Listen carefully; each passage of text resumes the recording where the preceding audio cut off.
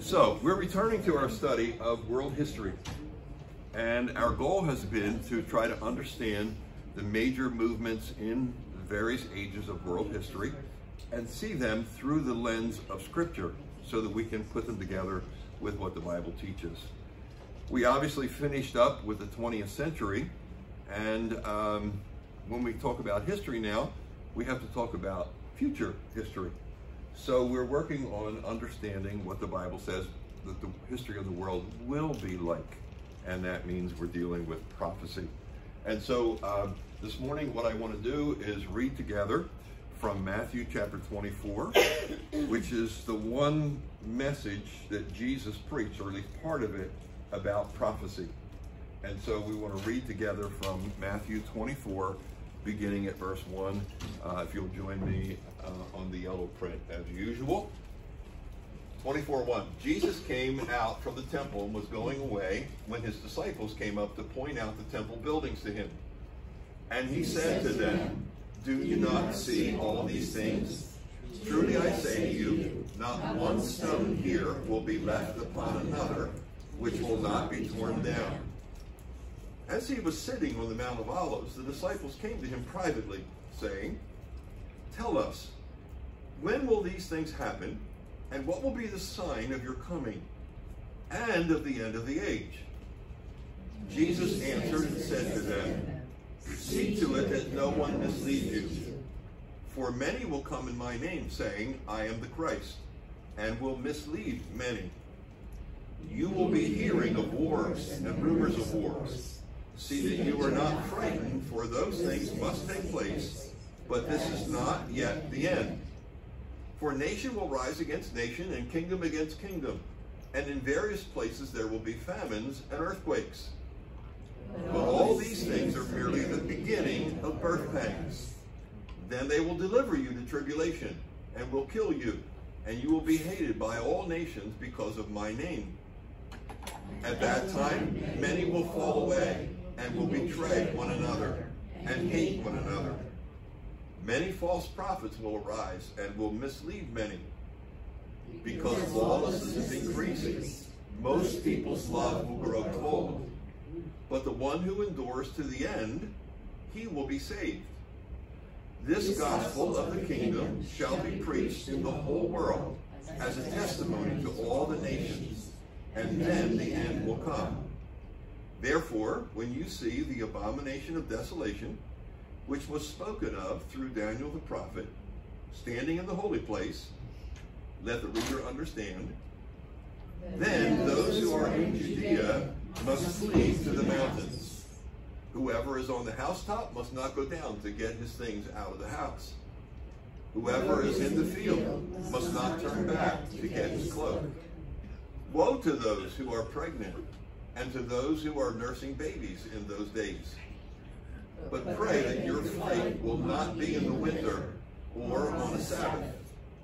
For then there will be a great tribulation, such as has not occurred since the beginning of the world until now, nor ever will. Unless those days had been cut short, no life would have been saved. But for the sake of the elect, those days will be cut short.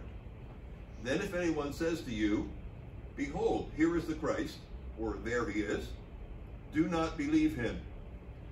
For false Christs and false prophets will arise, and will show great signs and wonders, so as to mislead, if possible, even the elect. Behold, I have told you in advance. So if they say to you, 'Behold, he is in the wilderness,' do not go out. Or, 'Behold, he is in the inner rooms,' do not believe them. For just as the lightning comes from the east and flashes even to the west, so will the coming of the Son of Man be. Where the corpse is, there the vultures will gather. But immediately after the tribulation of those days, the sun will be darkened, and the moon will not give its light, and the stars will fall from the sky, and the powers of the heavens will be shaken. And then the sign of the Son of Man will appear in the sky, and then all the tribes of the earth will mourn, and they will see the Son of Man coming on the clouds of the sky with power and great glory. And he will send forth his angels with a great trumpet, and they will gather together his elect from the four winds, from one end of the sky to the other. Now, this is the introduction to Jesus' prophetic sermon.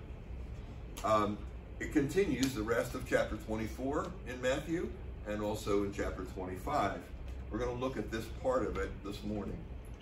In order to see it in its context and understand it, I want to flash back to what we looked at last week in the book of Daniel.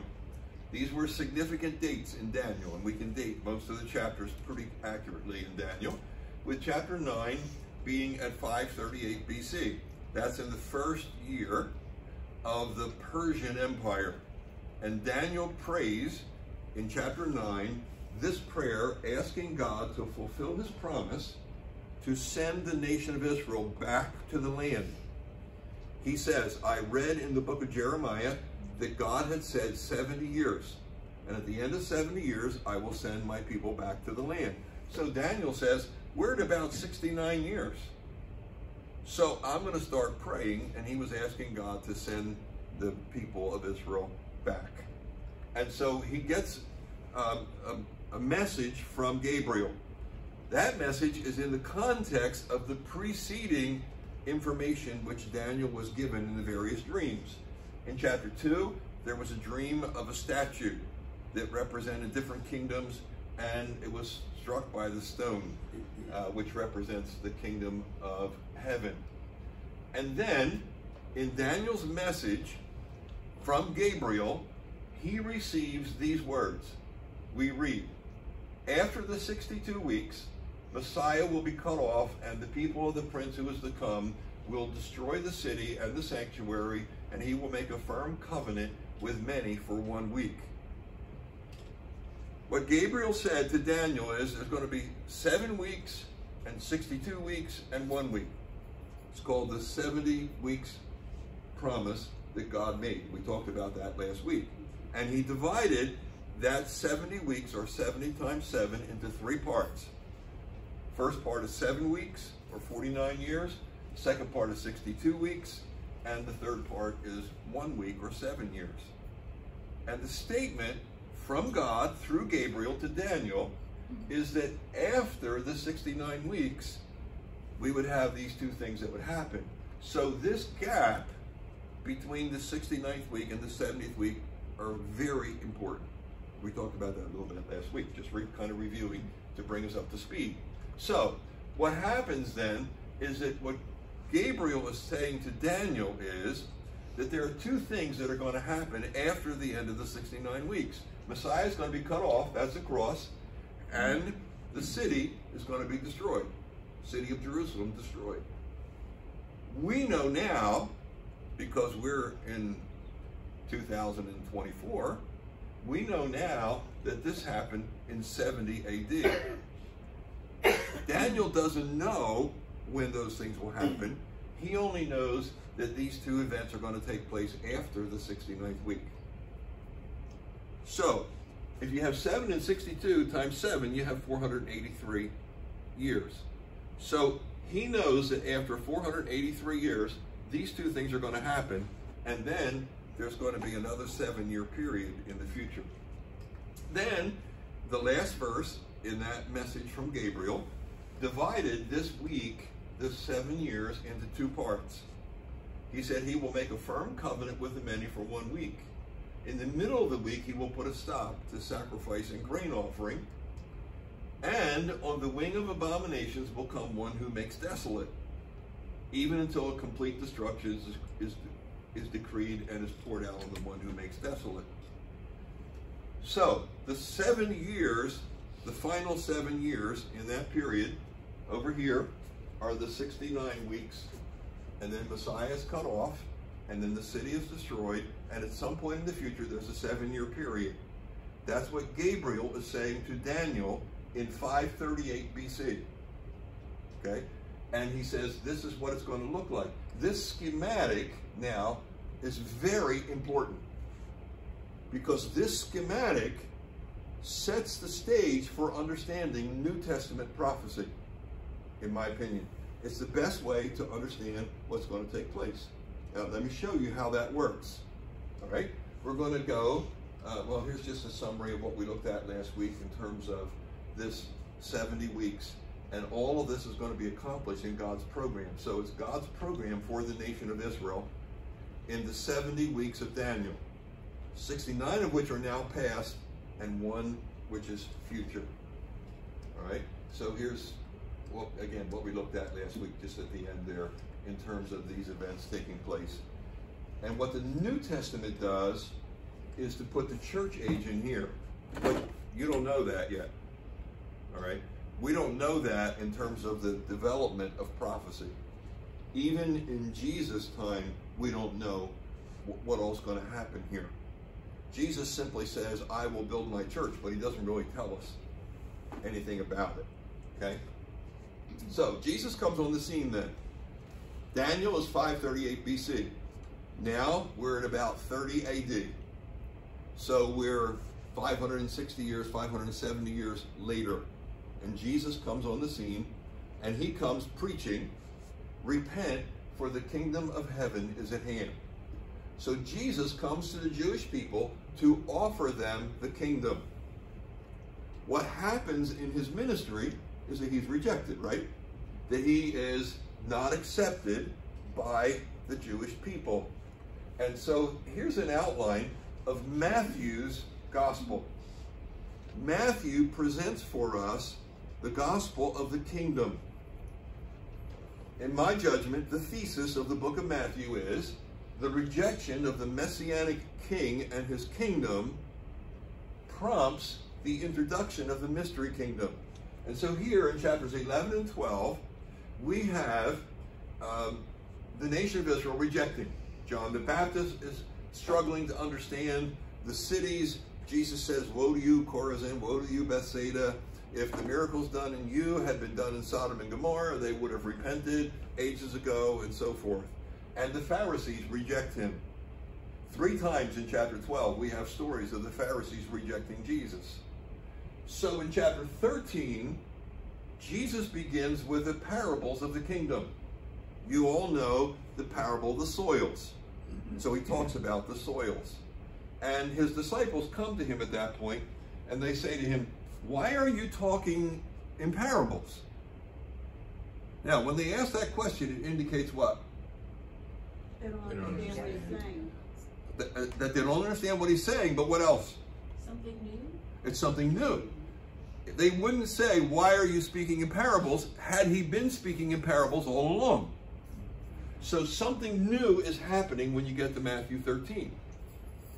And what's new is that Jesus is revealing truth about the mysteries of the kingdom of heaven. He says, I'm speaking in parables because to you it has been given to know the mysteries of the kingdom of heaven. The mysteries of the kingdom of heaven has to do with the changes that are going to take place in the kingdom program because Jesus is rejected. And so then he prepares his disciples for ministry in his absence. And then we have the official rejection. So we have Palm Sunday, we have then the official rejection of Jesus, and eventually we have his passion, his crucifixion, and resurrection. But right before that happens, we have Matthew 24 and 25. And so what we have here is then Jesus' prophecy about the kingdom. And so what he's saying on either Monday or Tuesday before he's crucified, 1 day or 2 days before he's crucified, he's saying, I'm still coming, folks. I'm still coming.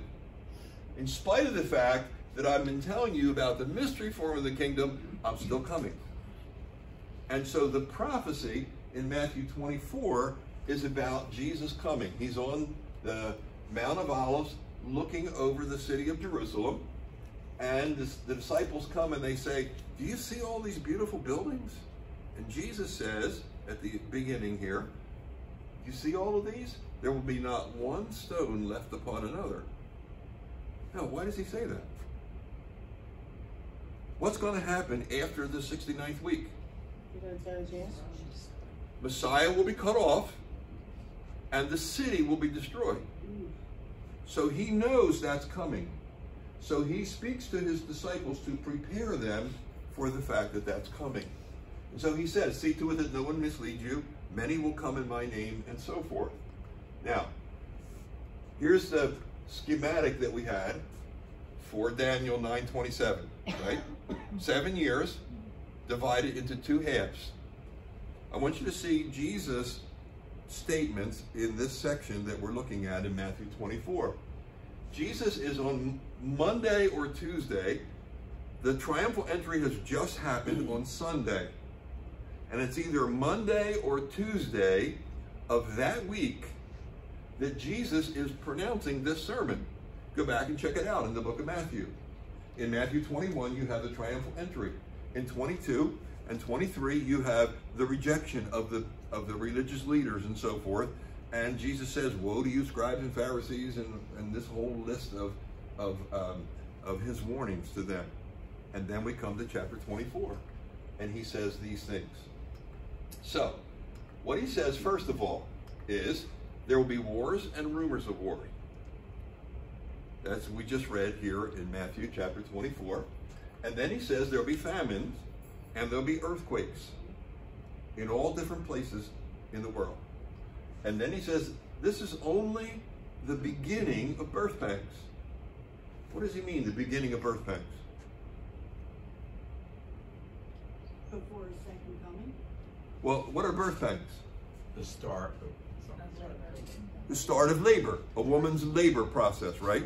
And so what he's saying is, these things that are happening here are only the beginning stages of the process, like initial pains that come when a woman's ready to give birth. And so these are really difficult things, but this ain't the worst, is what he's saying. This is only the beginning. This is only the start. Then he says, there'll be tribulation and persecution. And then he adds, lawlessness will be increased. And the gospel of the kingdom is going to be preached throughout the entire world. So, these things are going to happen, Jesus says. And then he makes this statement, which is critical to understand the structure. Then he says, therefore, when you see the abomination of desolation, which was spoken of through Daniel the prophet, standing in the holy place, and then he adds, let the reader understand, or Matthew adds it, maybe, under the inspiration of the Spirit of God. What is this designed to do? It's designed to have you hearken back to here. Because this is what was spoken through Daniel the prophet. Gabriel brought the message that the 7 years were to be divided in the middle by one who makes an abomination and who desolates the temple, the sanctuary. And so Jesus says, when you see the abomination of desolation. So we have then a middle point in terms of what he's developing as he presents his prophetic schematic. And then he adds these words. Residents should flee from Jerusalem. When you see this happen, get out of Dodge, is his statement. Run for it. Don't stay in Jerusalem, but head out into the wilderness. Because great tribulation is coming. How many of you here have had babies? Guys, what was it like? Dan, was it tough? Yes. Was it? Okay. Very tough. We really, if we want to understand birth pangs, you have to talk to the ladies, right? And so ladies, you know that the process starts and there are some faint pains. With our firstborn, Fran wasn't even aware that she was entering into labor. And her mother insisted that she go to the doctor. And by the time she got to the doctor's office, the doctor says, you got to get her to the hospital right away. She's going to have the baby here in the office. Because the pains were not that severe at the beginning. But in the final stages, the pains are severe, right? You hold on to the bedpost or whatever they provide for you. And so he goes on to say there'll be false Christs everywhere. The heavens will be darkened. The stars will fall from the sky and so forth. And then he says, the sign of the Son of Man will appear in the heavens. So what Jesus does is to utilize the Old Testament schematic for the development of his prophetic message. He takes that basic schematic and expands it. All right? Gabriel didn't say all of this stuff to Daniel. He just said, there's going to be 3.5 years. There's going to be abomination of desolation. It's going to be another 3.5 years. And then the one who desolates will be destroyed. What Jesus does is he amplifies this as he presents this information in the course of his sermon. And then he says, at this point now, the Son of Man will appear in the heavens and I will return. So this statement by Jesus in verse 15 is critical to understanding the structure of what he's trying to say. And it lays out for us exactly an overlay and expansion of Daniel's prophecy. All right? So then, the sign of the Son of Man appears in the heavens. We don't know what that is.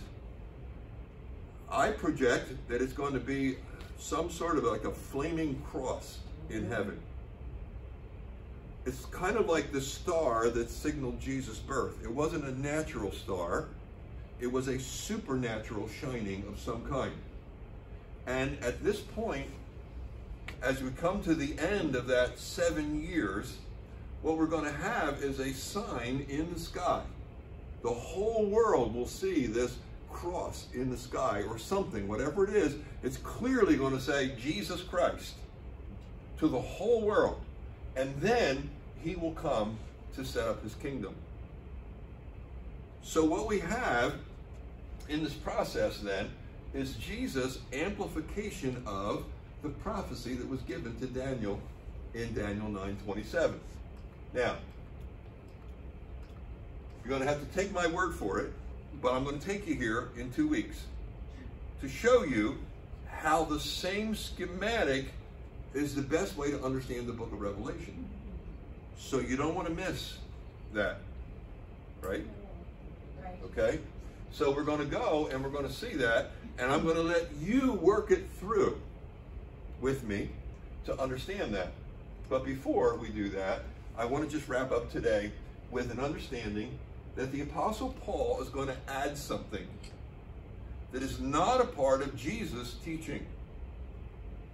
What the Apostle Paul adds is that there will be the rapture of the church that takes place prior to the start of this 7-year period with the wars and rumors of wars, earthquakes and famine, and people's love growing cold, etc.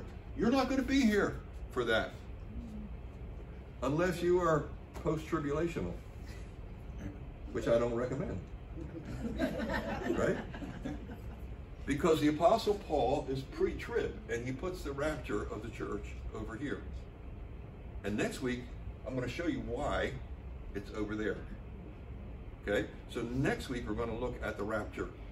And why is the rapture pre-tribulational rather than in here, like some, or over here, like many? Okay? Question?